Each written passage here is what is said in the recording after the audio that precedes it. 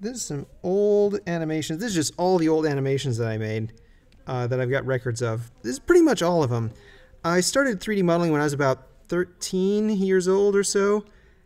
And so I accumulated over the years a bunch of stuff. And I'm not going to talk too much about these because they're kind of self-explanatory. But I just wanted to have some audio to go along with it.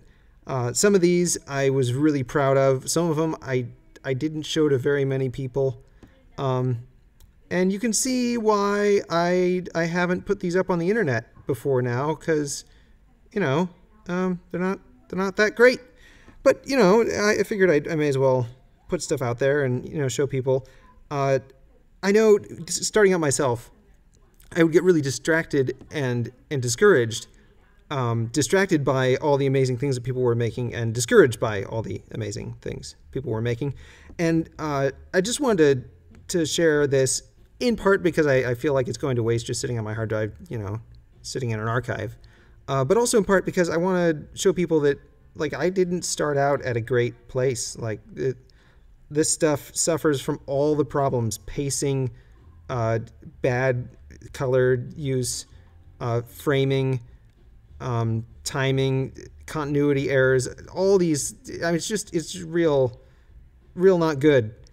And so a lot of this stuff is, I'm putting it out there just so people can see, like, hey, even people who now make what I think are pretty good stuff, don't always start out at pretty good stuff level.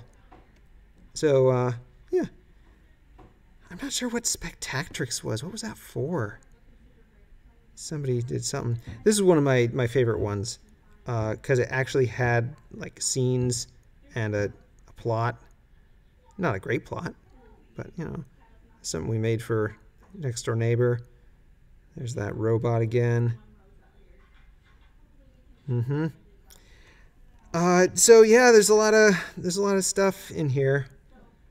Almost all of these were made using Carrara or Raydream Designer or Raydream Studio or something like that. And so they all have kind of a particular look. This one in particular is, I don't know why I wanted an ICBM, a mobile ICBM, to launch a rocket into a transformer through a pumpkin. I think I was just looking for excuses to make things explode or something. That tower one, oddly enough, was before the two towers, so I don't know. Odd. Yeah, so there's a bunch of stuff in here. I also recently uploaded a bunch of my old pictures to my Google thing, and I'll put a link in there. And may as well announce here that I am still doing commissions, but I no longer do free quotes. I'm moving to pay for quotes. So I don't know if anyone's going to ever contact me again for commissions, but that will be fine with me because I just don't have that much time anymore, and I gotta take care of my kids and take care of my wife, and that one loops. I like looping things. Anyway, so if you want me to make something for you, I'm still happy to consider it, but I can't just talk to every schmo who can send an email. You're going to have to send me $1. I mean, $1's not much, but, you know, it's something. So, still taking commissions, but it's through, you have to contact me through Patreon, because I'm not going to be taking emails just from random strangers anymore. That was supposed to be the guys here with the shotguns are supposed to be the equivalent level of Goku, the Super Saiyan, and it's equivalent to like 5,000 guys with shotguns or something like that, his power level. So I made a thing with 5,000 guys with shotguns. You know, that's the level of planning that went into most of these things. Like, oh, I've got this idea. I'm going to spend like 6 hours painstakingly putting together this shoddy production. And now I spend 6 hours painstakingly putting together stuff for other people. So, I guess nothing's really changed that much. These were done in Blender, the fluid simulations, because Blender is actually a good piece of software. And I moved to Blender from Raydream Designer in college.